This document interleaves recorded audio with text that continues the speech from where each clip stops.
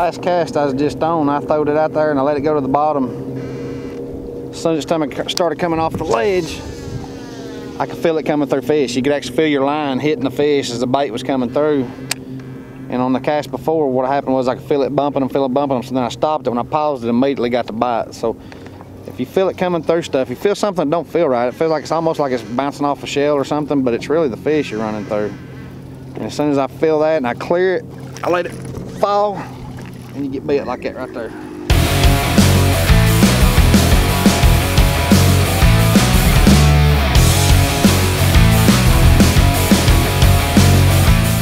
Fish, when they get grouped up like this, most times if you're going to catch a big one, it's going to be kind of early on in the bite. They stay kind of grouped up at the same size with each other, so once you start catching a certain size, you tend to do that often instead of it being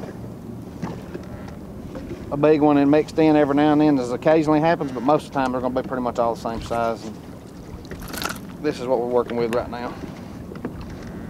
What you hope happens is because there's big schools coming through here also, bigger fish.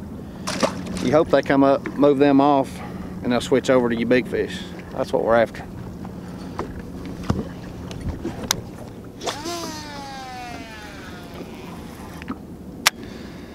My Daiwa SV, I promise you with that T-wing system, it'll get them out there.